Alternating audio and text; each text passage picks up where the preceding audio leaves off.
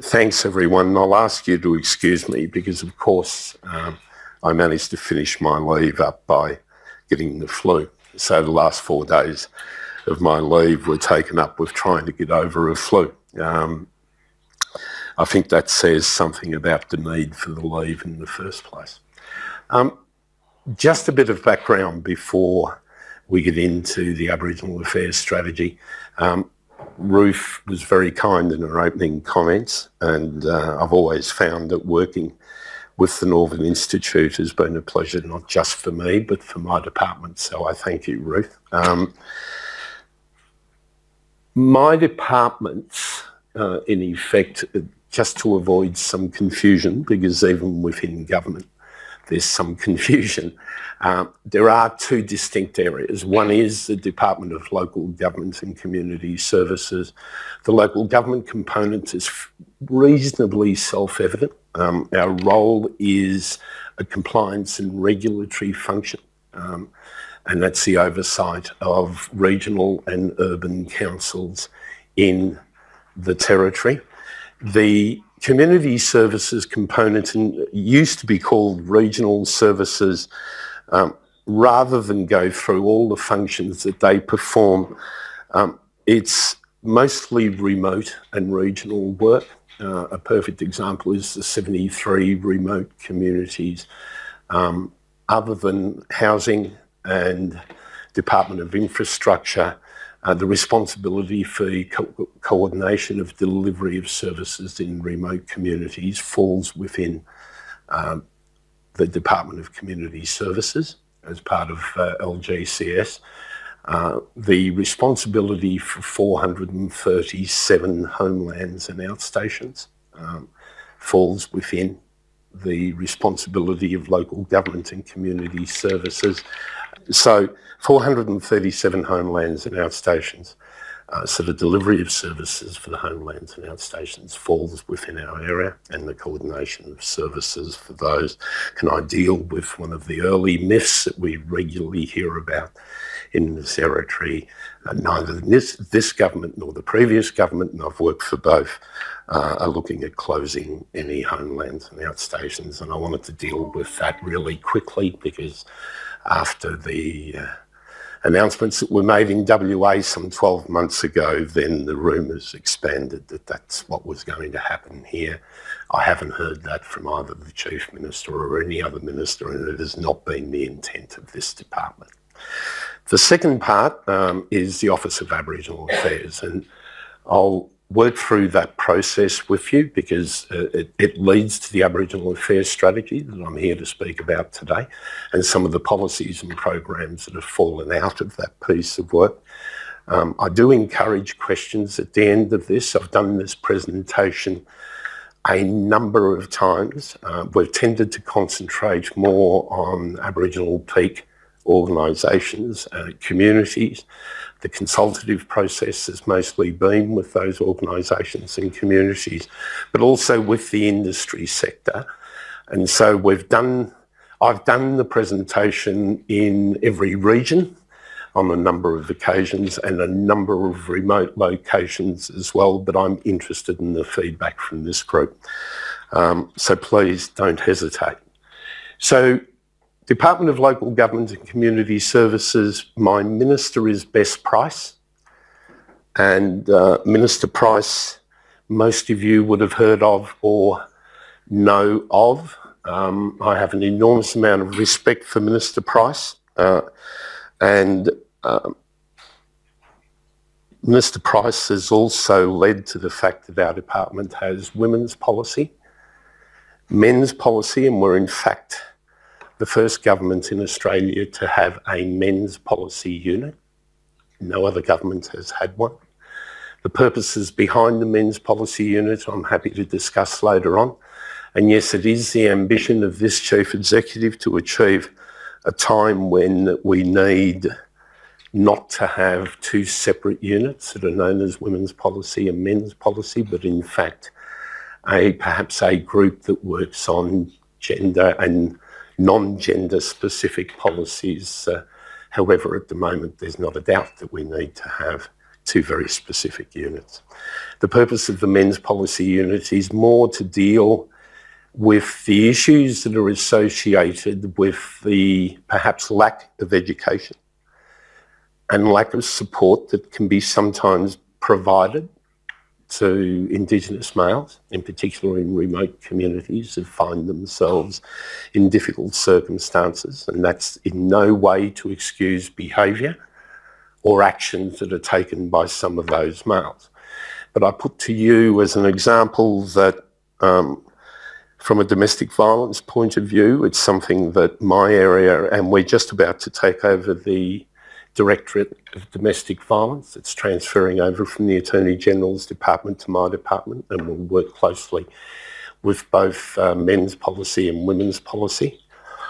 But one of the issues that we're confronted with, and you're probably aware of the statistics, so I won't bore you with them, but I think it is a blight on us all that we are 34 times the level of domestic violence against women in the Territory in comparison to anywhere else in Australia.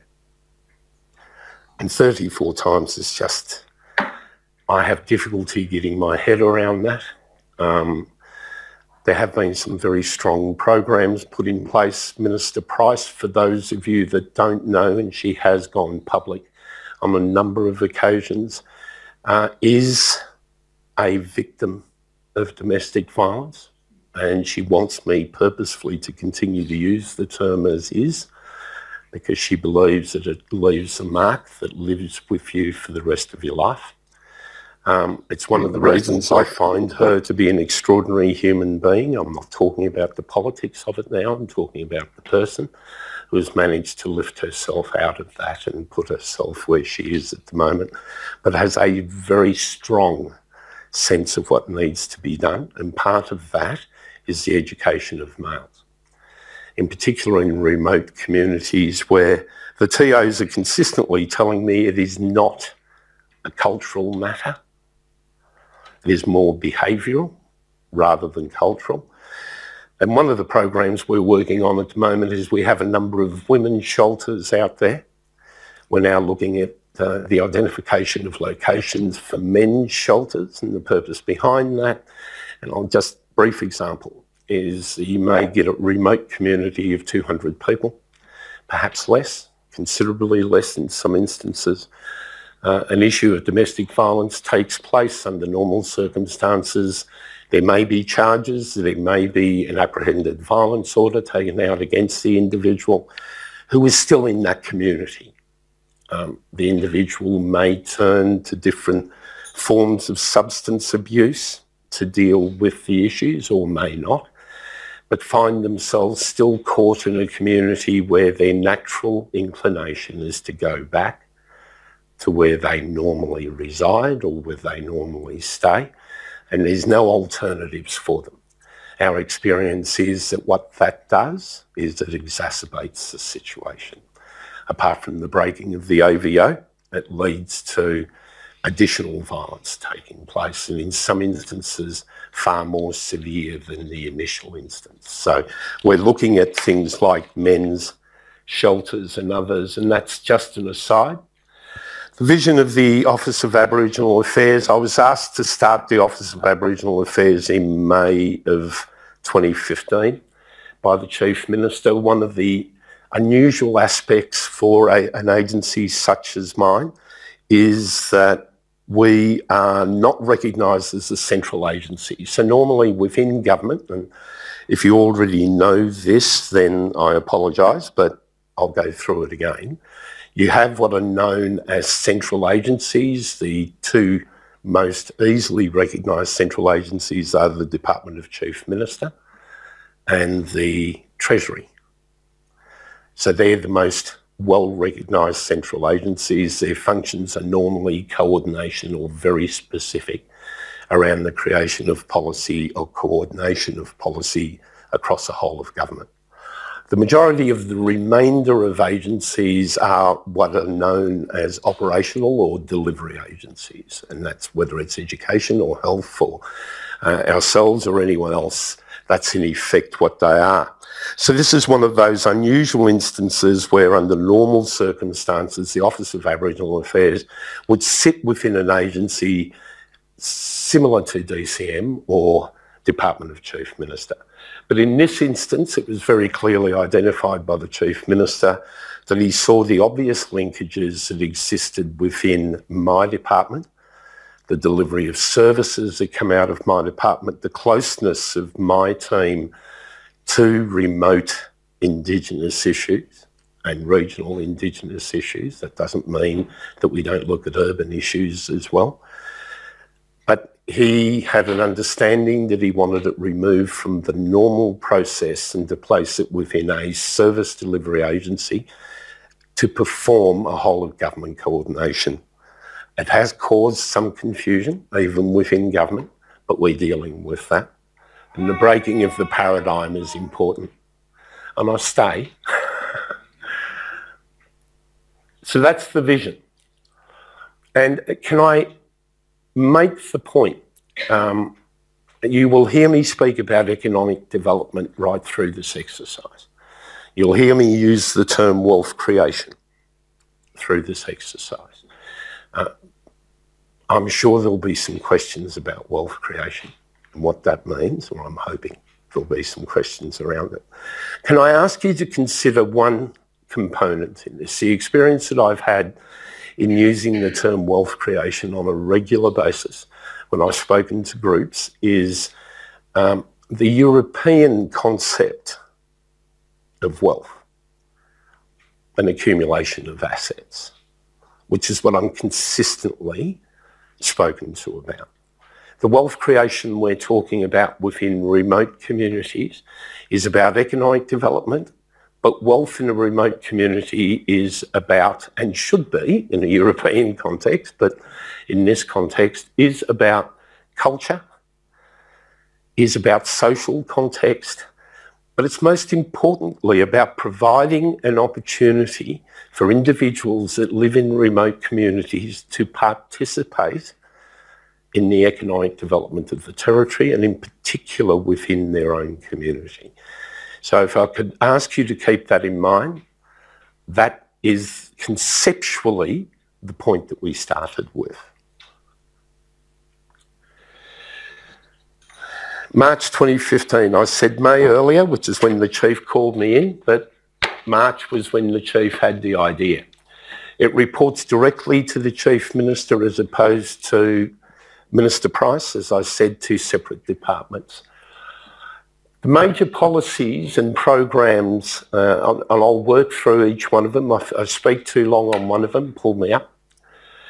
The first one is the remote contracting policy, and some may be surprised that I've got it at the very top of the presentation, considering the angst that it caused recently in the press, and in particular in Alice Springs in Central Australia. And I'm happy to discuss any of the issues that were raised by contractors in particular in that area. You may have seen one of the articles that actually said that the remote contracting policy was a reintroduction of apartheid. I'm glad at some of the looks that I just got then because it was bloody confusing for me as well. But I went and met with the contractors in Alice Springs and had the conversation. There was confusion in some of their minds between two policies.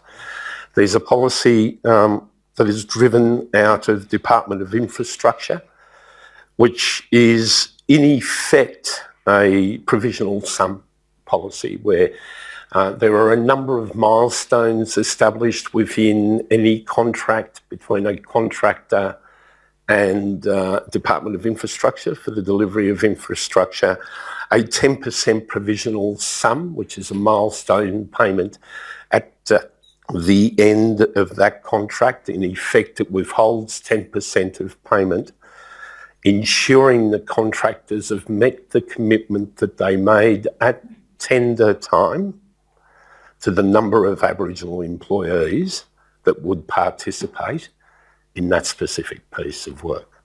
That appears to have caused a substantive amount of consternation between contractors, master contractors, subcontractors, and Indigenous employees. The remote contracting policy is a very separate piece of work, and I'll go through the data associated with the intent, which is economic development and Aboriginal employment. The Community Champions program is an unusual program. It is 13 chief executives, myself included. I, as the chief, reminds me consistently I'm the community champion for all 73 remote communities, but 13 chief executives have been specifically assigned communities, 21 in all. My specifically assigned communities, for example, are Yuendamu and Larjamanu. Has anyone been to Yuendamu or Larjamanu? Okay, great. So you know they're sister communities, and in effect only separated by 600 kilometres, but fantastic communities, both of them. As the community champion, I'll speak about my specific role with those communities is I take my Chief Executive of the Department of Local Government and OAA hat off and go to that community to meet with the TOs and the Aboriginal organisations within that community. And my initial role is very clear. It's to actually listen to what the community believe their needs are, to support them, in particular from an economic development point of view. Now, initially there was thought that the majority of these communities have about the economic development components or the opportunities that existed. Our experience is quite the opposite. In effect, there's been a substantive amount of thinking. But one of the points that they made in both my communities and a number of others that I've visited, they would argue that perhaps we haven't listened. But they have some very clear ideas about where they'd like to take things. And so my role as a community champion is to listen to that. I have a small pocket of money that I can, and it's low-hanging fruit, dollars, if we're honest. It's to identify some fairly quick win projects within the community, and we're talking $250,000 for each community and each community champion. And it can be as simple as a new shelter over the basketball court. It could be a stage, just a concrete platform stage, and even a number of small minor projects that are delivered by the community within the community, supported by me as the as the community champion. And it's been quite remarkable, the uptake we've had in this, and they are, I reiterate, quick win projects. The second part of the community champion's role is to identify the existing organisations, and with the support of the Department of Business and DOB have engaged a number of Indigenous business development officers that actually work in remote NT with the community champions. And their role is, when the community champion has identified clearly that there's a pre-existent organisation within that community and within Yuendamu and Larjamanu, but more in Yuendamu is Waidak, and they're actually not a bad little group. But what it comes down to is what support are they going to need? And the first step is identifying capacity and capability. Our experience has been regularly that in the past, perhaps we've gone into community and perhaps given everything to one of these small organisations and created an environment where, in effect, we're setting them up to fail. Because they don't necessarily have the wherewithal or the capacity or capability. So using the Indigenous Business Development Officer, and each community champion has a community liaison officer from my department that supports that specific community champion, is We identify what the needs of that organisation are by working with the organisation. So it isn't me going in there and saying, you need, it's we understand clearly. Perfect example. Yuendamu have got a very successful mechanical workshop in place. They have 3 apprentices in that mechanical workshop, and in effect it's running and been running with minimal grant support, but doing some really clever work, and I'm quite amazed at the mechanical ability of some of the youngsters that work in that workshop. They suddenly also wanted to be a builder and do the engineering and construction side. They just don't have, other than the new CEO who has an engineering background, they just don't have the capacity and capability at this point to take on the building and construction side of things. So what we've worked together on is how we could grow the business with the mechanical workshop. So in effect, I have facilitated, and you know, it shouldn't be about I, but I'm purposefully concentrating on my communities, and I'll speak about some of the others. I facilitated with a local mining business who has a large, small fleet that in effect, they've been willing to, over a period of time, build up the number of their small fleet that rather than send them to far off locations as they have in the past, they're now going to the mechanical workshop for their servicing and for the works that can be conducted out of that mechanical workshop. And the difference it's made to the program is that they've engaged 3 more people. 2 of them are additional apprentices. And the quantum of dollars that it'll bring into the community over the next 12 months is $1.7 million. Doesn't sound like an enormous amount of money, but the difference is that that 1.7 goes straight back into that community. The other component is we've just built a bakery in there, and you may have seen our bakery program. And again, I was criticised when I announced the bakery program, and the criticism was that I was introducing unhealthy product into these communities.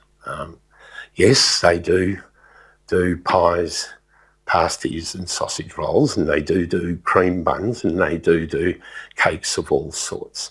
But the alternative in the past was exactly the same, but it was frozen. And took months to get there, and wasn't providing 5 Indigenous jobs in the bakery within the community. So I would love to get to the point where we can be even more cautionary in our approach to the product that's being sold. But the importance at this point was to create the 5 jobs, and at the end of 12 months that they're being supported by an external organisation. We're just about to go out to tender for another 21 bakeries to put out there. They're being supported by the external organisation for the first 12 months of the operation. At the end of 12 months, no cost to WIDAC or whomever the local board wanted to go to, but the bakery comes under the ownership of the local Indigenous organisation and will remain as theirs. So the nexus that I've created there is we've got small fleet going backwards and forwards from the mining company. We've got a bakery that's producing baked goods. So I speak to the mining company and to WIDAC and say, where are you buying your baked goods from? And they've got a contract with Spotless from memory, or Sodexo, one of the 2. So they needed to be careful that they didn't breach that contract. But what they've agreed to do is to purchase baked items from the bakery and bring them back to the mining operation where they're sold to their operators there. And the vehicles that are being used to do it are the vehicles that are being transported backwards and forwards to be fixed by the mechanical workshop. Again, it's not earth-shattering, but means an enormous amount of difference to that specific community. We're doing the same thing in Larger Manu, but if I went on about that, that's all we'd end up speaking about. So that's a Community Champions program. There's a monitoring and evaluation framework, and this is the gutsiest piece of work that comes out of the Office of Aboriginal Affairs, and I'll explain why in some detail. But effectively, every 6 months, the Office of Aboriginal Affairs compiles a list of all commitments made by all agencies within their strategies or policies. In other words, key performance indicators and measurable results, and they report to Cabinet. It made me the most unpopular Chief Executive in the Northern Territory Government. We didn't make up the KPIs. What we did as a department, and in effect there is a steering group, and it's the 13 Chief Executives from that comprise the Community Champions program, plus a couple of other Chief Execs, in particular Treasury. That's where the money is, you've got to keep them on side. So, but in effect, what we did was we went through all strategies and policies from every department, whether it be housing or health or education, and identified commitments to Indigenous affairs. What made it unpopular was that it suddenly found itself, rather than in a 70, 100, 300 page policy or strategic document, it's on an A3 spreadsheet. And it's clearly highlighted to the agency, and it's measured against the measurements that they put in place to begin with. That reports to Cabinet. The Chief Minister takes it to Cabinet.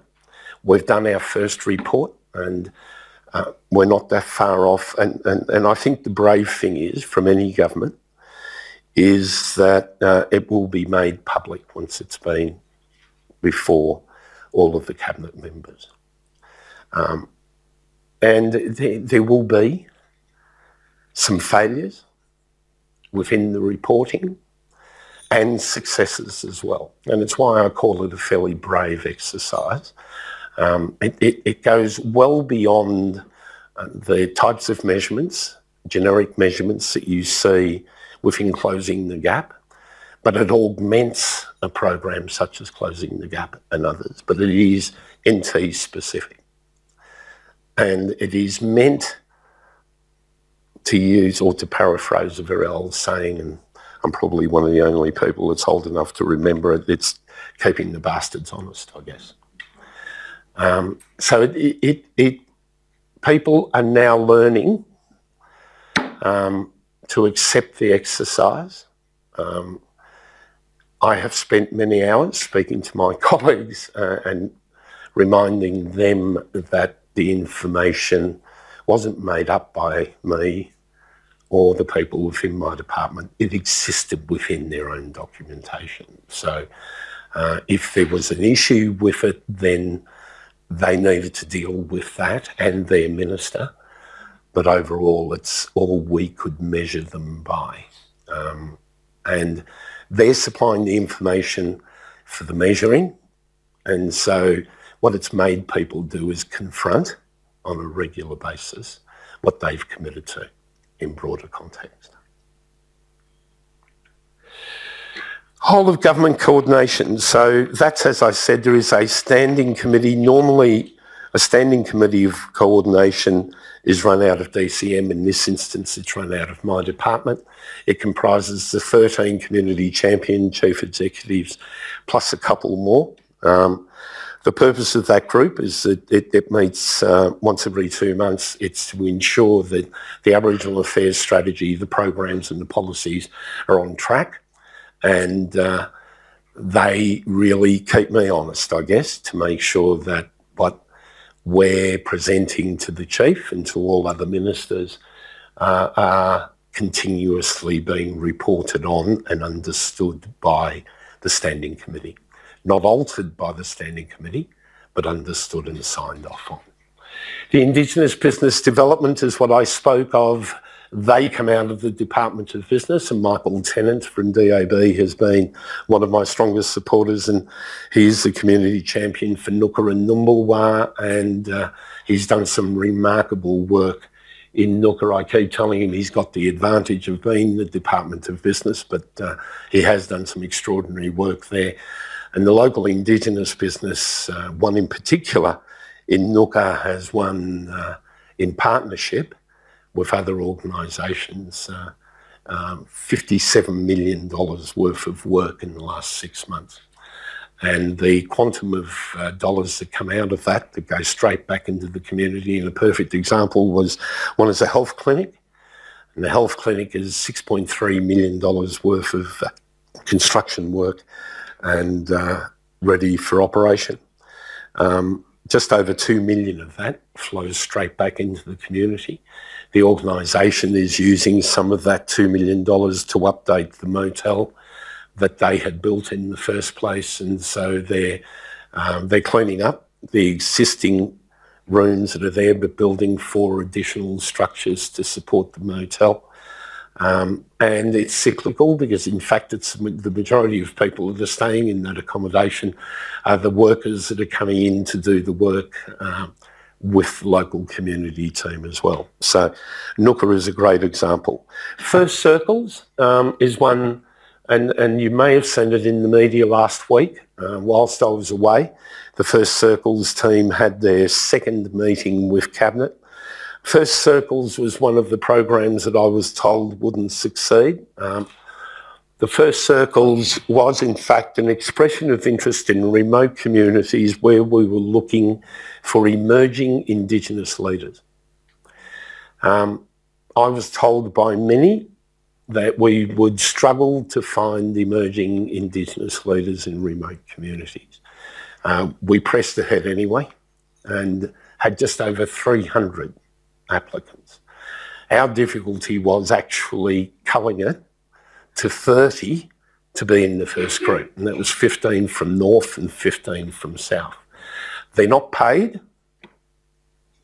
They are mentored, not coached, and hopefully you'll get the difference in that. And they present to Cabinet once every 6 months, and they present the issues as they see them as individuals that come out of community. Now, the majority of them have their own businesses. 2 of them are standing for Parliament in the next election. Interestingly enough, neither of them are running for the current government. However, I think it speaks well of this government that they accepted the fact that 2 of the First Circles group are actually running for the opposition in the upcoming election. One of them is Selina Yubo. I'm not trumpeting Selina in any way other than the fact that she is one of the most impressive young women that I've had the pleasure of meeting, and I've done everything I could to get her to come and work for my agency, but she has an incredibly independent streak, and it's a pleasure knowing Selina, and I wish her well in whatever she does, because I have no doubt that she'll be successful. But she's just one example of the quality of individuals that have come out to us out of the First Circles group. We had 2 that caused us some minor issues, but both of them put up their hand and resigned from the program as a result of those issues, and we had no problems replacing them. And hopefully we'll continue the First Circles program, because it has created an environment that Cabinet were blown away at their first presentation. It was the First Circles group that spoke really strongly about economic development in remote communities, and the fact that remote communities have a very clear idea of their own economic future if they're given an opportunity to speak about it. Local authorities was a creation of 63. The Chief keeps saying 73. It will end up being 73. The Chief forgets that of the 73 communities, there are 10 that do not actually currently come under what is known as the local government boundaries as they are. And Nhulunbuy is a perfect example, and Jabiru is another one we're talking about, mining communities or other communities that were created or auspiced through a different model, and Mutijulu is another example. Eventually they will have local authorities. The creation of the 63 local authorities was because the message that was coming through was that the local voice, and I'm talking about within remote communities themselves, had somewhat been lost under the local government model. And so the creation of local authorities wasn't to usurp or undermine the local government model. It was to support it while still ensuring that you captured a local voice. And we've had varying success. And part of the problem has been achieving a quorum at every meeting, and it's been going for 15 months. We are consistently achieving a quorum in 57 of them. We'll get there with the rest, but it is a continuous exercise and should be, but the value is being recognised every time they get together, and it does come down to the willingness of the local government or the regional council to hear that voice and to act based on that. And if you put yourself in the position of a local government, you may have 20 of these local authorities all screaming at you at once about what your priorities should be. So it isn't an easy balancing act for them, but we're supporting them through that exercise, and I think it will be successful in the end. Okay, so NT Remote Economic Development is about providing motivated Aboriginal people with a hand up and not a hand out.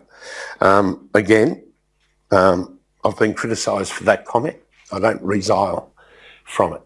It's to create opportunities for Aboriginal people to achieve greater control over their resources, maximise those resources, build an environment to support sustainable business, increase local Aboriginal employment and grow financial wealth, community wealth. Some facts and figures. The majority of you would know this. 4 regional centres, 96 major and minor communities. The reason I said 427 before is 500 is the figure that's consistently quoted. A number of those 500 we've now managed to establish through our asset and access review are actually uninhabited homelands and outstations, not even transitionally inhabited homelands and outstations. So the real figure is 427. Third largest land area, 90% of the coastline controlled by Aboriginal people. 50% of the territory is Aboriginal freehold, for those of you that are unaware of that, under ELDRA. Geographically diverse, and our biggest issue, infrastructure and essential services. That proves that I can put the same slide in twice just to test you all. Okay, what does economic development mean to Aboriginal people? Welfare dependency shift. I have a team, and it's a small economics team within my department that I'm driving absolutely insane. But I think you would need to be insane to be in the economic development side of things here anyway. We're working closely with CAPA, the Centre for Aboriginal Economic Policy, and we're working closely with Access Economics. The logic of working with Access Economics is they provide a lot of the data and the information to the Productivity Commission, so I'd rather work with them than try and work against them. What's the purpose of the exercise? The simplicity, or I thought it was simple to begin with, was to try to put a dollar figure against every job that we could create, sustainable job in the territory, and the important word is sustainable. And that's sustainable Aboriginal job in remote territory, is to put a dollar value in net saving to government, either Commonwealth or territory. At the moment, the figure that we've got for each job, supported both by Access and CAPER, is $75,000 per annum per job. So the government, our government, has set a target of 3,800 jobs over 3 years. And that's sustainable jobs, so we're talking about jobs that go for the full 3-year period and beyond. We're not talking about some of the programs that we've all dealt with that provide 6 weeks training or 12 weeks training and not necessarily lead to longer term employment. I'm not critical of those programs, I'm just simply saying what we're concentrating on is jobs and sustainable jobs. But the figure we work out at the end of the 3 years, if we can achieve the 3,800, and that's both within the public service and private, is $750 million. And I hesitate because I want it to sink in, because now I had the most interesting conversation. Have any of you ever dealt with Treasury in Canberra? Keep it that way. For your own sanity, keep it that way. What Treasury in Canberra call that $750 million is, and I'm still struggling, is an accidental saving.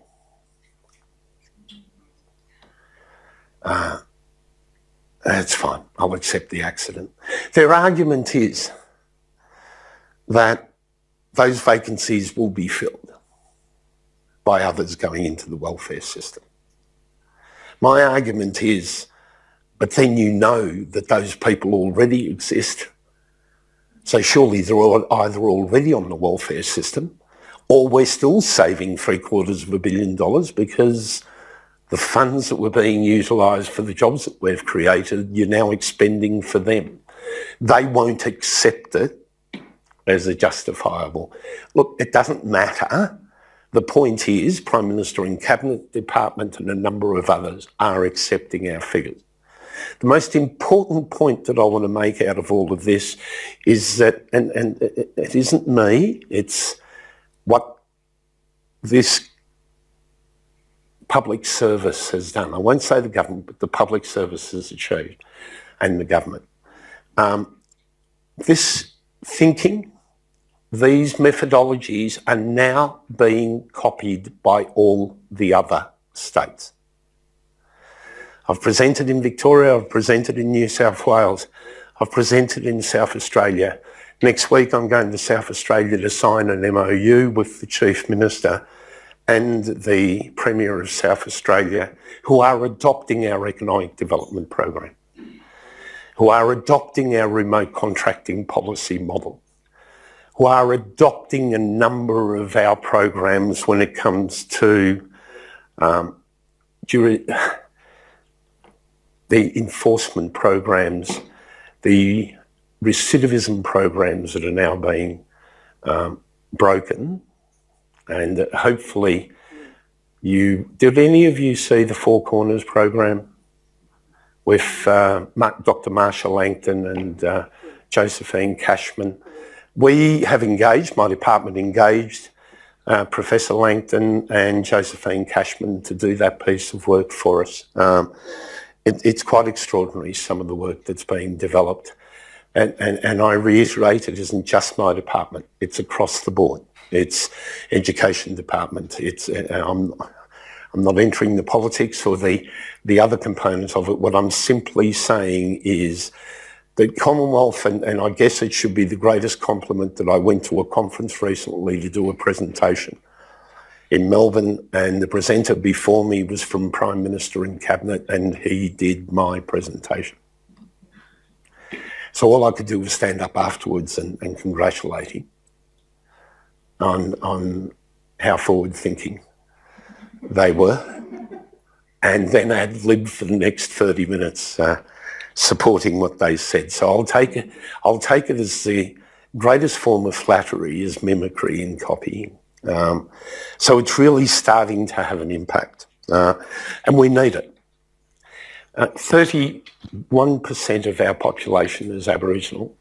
3% of the remainder of the territory of Australia is the Aboriginal component. But when we look at budgetary components and employment, if you consider that the Commonwealth are now looking at 3% of total budget being their total budget being expended across agencies in Indigenous employment and to support Indigenous economic development, 3% of total Commonwealth budget in comparison to the figures we're looking at within our budget is where we should be aiming, because we'll fall into that 3% factor at some point. So it's economic development and job creation, reporting to Cabinet and delivery of the Aboriginal Affairs Strategy, Aboriginal ownership of 80%, 85%, 90% of the coastline, potential of remote workforce, Aboriginal knowledge, and the remote contracting policy. I do want to spend a bit of time on this. So the purpose of the remote contracting policy is fairly straightforward. And I'll break it down into three major components, and it captures the entire policy. In effect, what we're looking at is creating an environment where, and I'm trying to find the exact figures, where through the use of the remote contracting policy, we're aiming at 70% of all contracts, government contracts, under $500,000 can go from any government agency directly to any, and that's an important component. We're looking at minor repairs, maintenance contracts on essential services, housing, transport, assets, etc. And I'll speak about why that's the point in a moment. Can go directly to any local Aboriginal business or, in effect,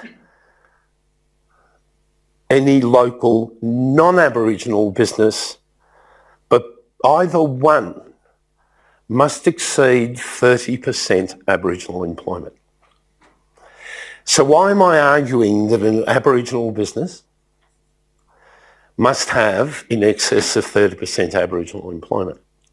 The answer is simple. For those of you that have spent time in the bush, you will know there are IBOs and IBEs out there that FIFO the majority of the people that they get in to do their work.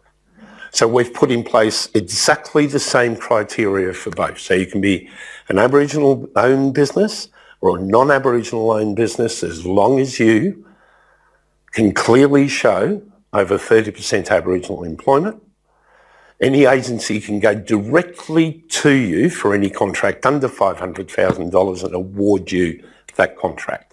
And if there's a number of you in the local area, then they can do a select tender process through that and award a series of contracts across those. Our baseline was 35%. We're aiming at achieving 70%. We're 2/3 of the way there. That's contracts under $500,000. Open tender. What we've effectively done, and can I make the point that local government comes into this as well, because quite regularly regional councils are regularly forgotten, and in a lot of instances regional councils have in fact virtually an all Aboriginal council or board and exceed 30% local Aboriginal employment. So they come into that as well. This is an important one. Baseline, 0. And that's where saying that over a 12-month period, or by the end of 2017, we're aiming to achieve a minimum of 5 contracts of over $5 million a year that can go to any organisation that joint ventures with either of categories 1 or 2. Does that make sense? So you can be a totally non-Aboriginal business with no Aboriginal employees, but if they joint venture with either category 1 or 2 that has a 30% or above, and we want to bring that up to 50, to tender for contracts over $5 million, and we're aiming at 5 a year. We achieved our target for this year in the first 6 months. And interestingly enough, the 2 major organisations that went and negotiated those contracts with Indigenous organisations are from Alice Springs. And they were the ones sitting there telling me that it was apartheid. So that's what we're trying to achieve by the end of 2017. Those 5 contracts will make a huge difference. One of them was a $40 million roads contract. I'll end on this because I've been told 5 minutes, and there's an enormous amount more that I'd love to tell you. But one of the most interesting things, and the reason we've targeted the 500,000 per annum plus, is what we're really looking at is maintenance contracts. One of the issues that regularly comes about, and we've seen it consistently, we saw it in CHIP and we saw it in a number of other programs. CHIP was the Strategic Indigenous Housing Infrastructure Program, later called NPARI. And they achieved some excellent Aboriginal employment figures, depending on the location, but did achieve some excellent figures. And it was a good program. The problem with it was, and I'll use where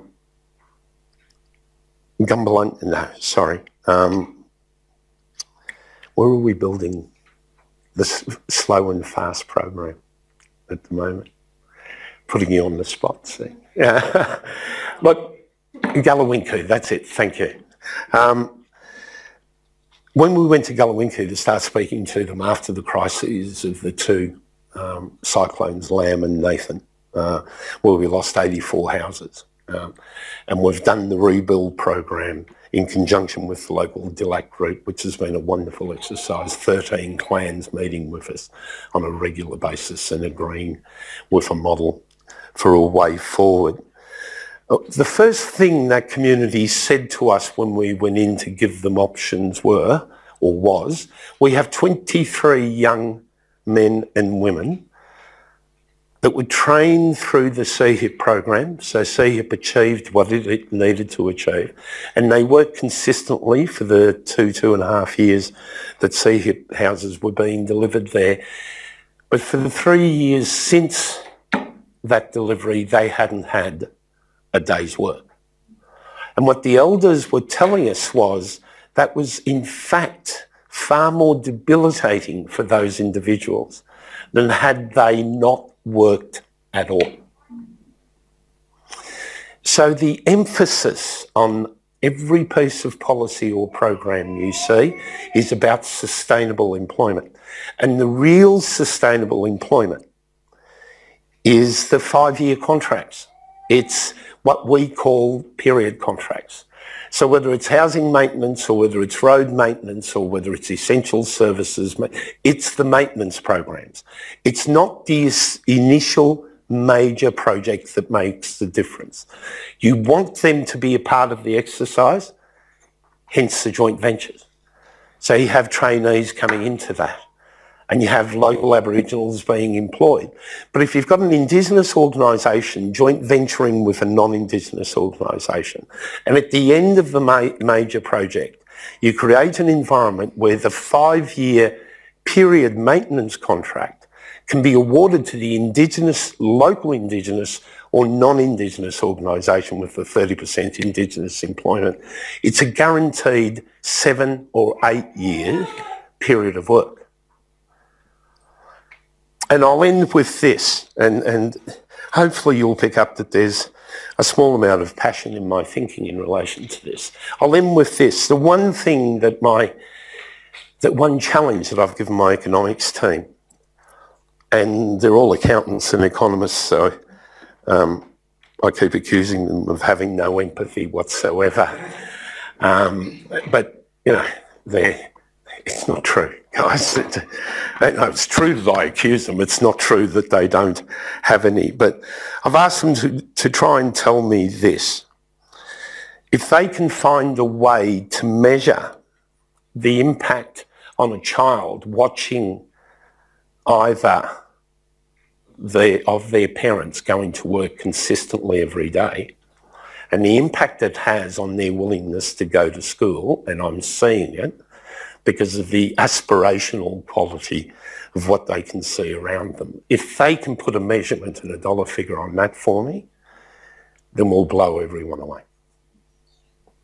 That's what the Aboriginal Affairs Strategy is all about. Thanks for your time.